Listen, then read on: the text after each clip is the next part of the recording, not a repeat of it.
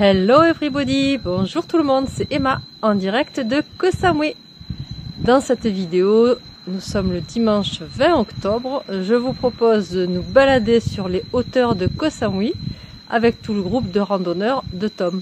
Nous allons également en profiter pour papoter un petit peu avec mes copines thaï. C'est une bonne opportunité d'en connaître davantage sur leur culture, sur le bouddhisme, sur la nature et cet environnement qui nous accueille ici à Koh Samui. Nous allons également parler un petit peu de météo, puisque c'est un sujet qui vous intéresse, surtout sur cette période du mois d'octobre. Ne cherchez pas la vidéo de la randonnée du 13 octobre, je n'y ai pas participé. Je suis en effet partie dans la province de Suratani, sur le continent, en face de Koh Samui, pour une petite balade découverte en road trip en scooter. Cela donnera l'occasion d'une vidéo pour vous montrer.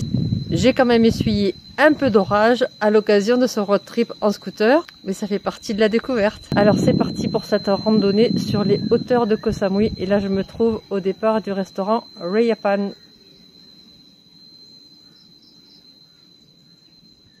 C'est parti! Le restaurant Rayapan offre une belle vue panoramique au-dessus de Naton.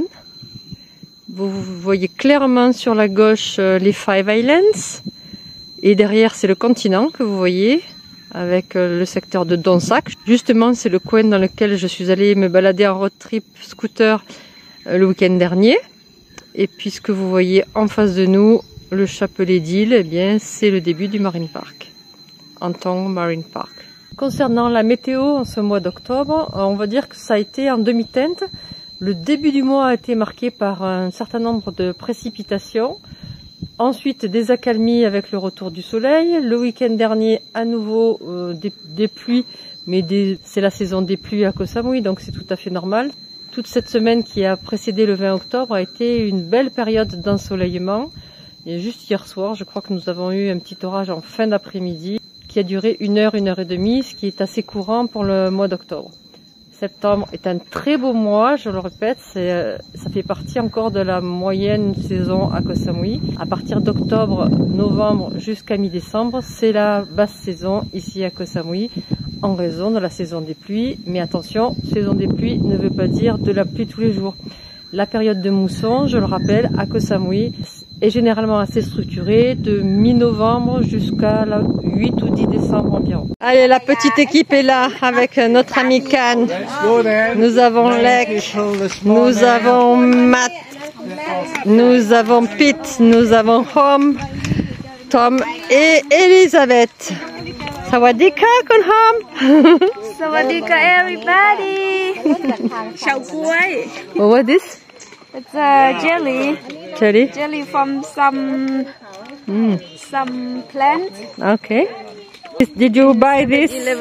Did you buy this at the 7-Eleven? Yes, you did. Okay. Allez, let's go.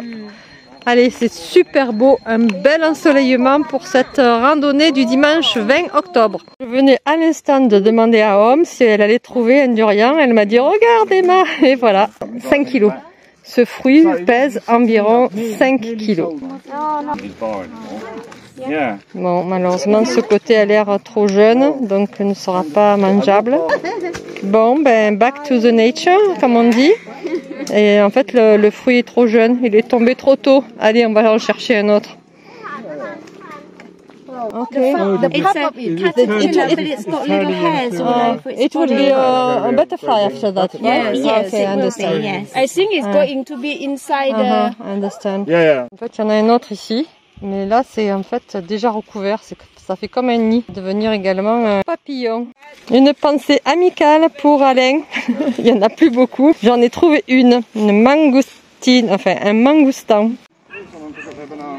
Toujours ce très joli lac, une petite branche de ceci. C'est une variété de philodendron. Je l'ai fait pousser chez moi et maintenant je vais pouvoir le planter.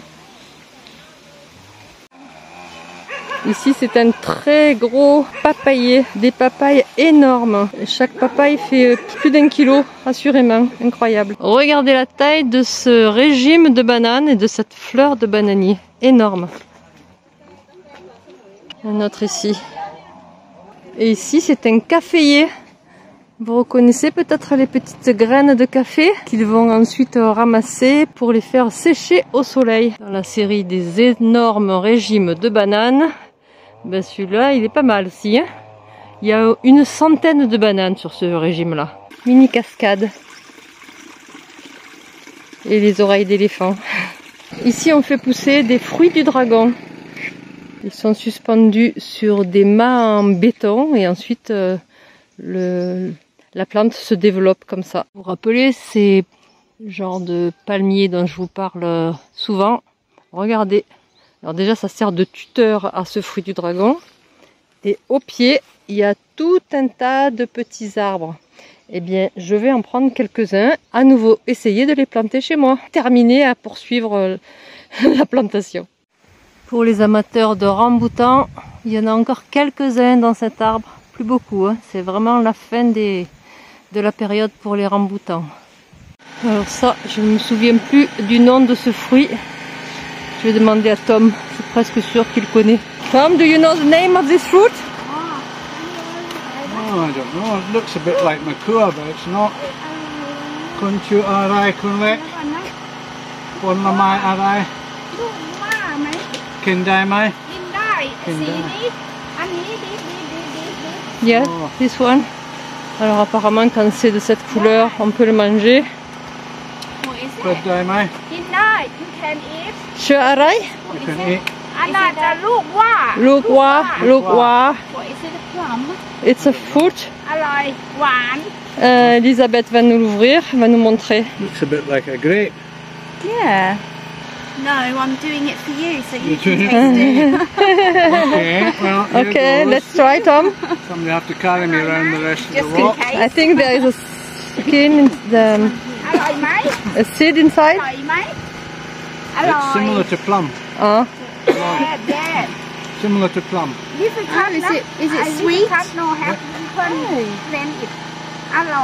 arai mai? Yes, I will try, but when we will stop. Okay, kaponka. No, no good, not that good.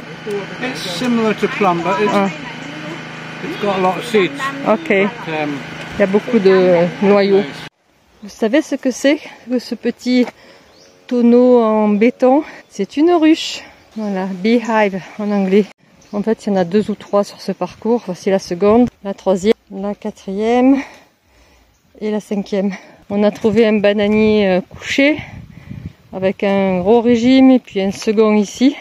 Malheureusement, ils sont tombés trop jeunes. Ça n'est pas mangeable. Sabai di maika kunlek. Sou. Keep going. Et là, regardez un peu la vue qui s'offre à nous. On a même le radar. Ben là, il est caché derrière l'arbre qui culmine. Et en face de nous, une belle vallée. Et ça, c'est un kaffir lime. En fait, on se sert de ces feuilles là, des doubles feuilles, pour la soupe tom yum notamment. Comme pour le lab également, comme dit Home. Quand vous les pressez, ça fait une odeur. Ça remplace un petit peu notre laurier, mais c'est un peu citronné, c'est délicieux. Ça donne vraiment un parfum très agréable dans la cuisine thaï. Alors ici, c'est un endroit qu'on appelle un viewpoint, Menam Viewpoint. Mais ils sont en train de l'aménager. Ça va être un camping. Ils ont installé des toilettes, salle de bain ici. Il y a une vue panoramique, superbe. Koh Phangan en face de nous, la baie de Bangrak là-bas au fond, avec le Big Buddha et l'aéroport. Je sens que je vais me faire détester, n'est-ce pas Alain? En fait, juste avant la pause, eh bien, j'ai pu ramasser tous ces mangoustans sous l'arbre, voilà, directement du producteur au consommateur, c'est-à-dire ma bouche. Allez, je vais déguster tout ça. Voilà, Tom est en train de se détendre. Chilling.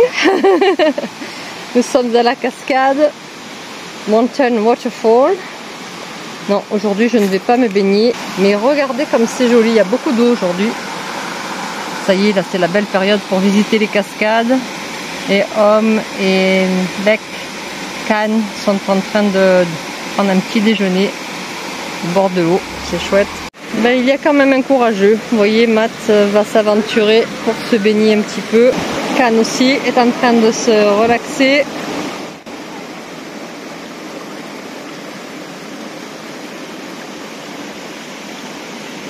La forêt pluviale.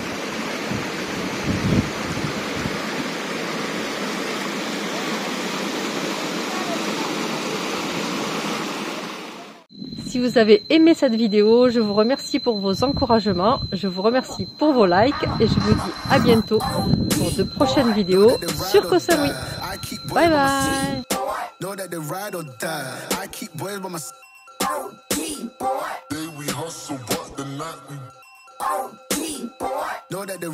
die.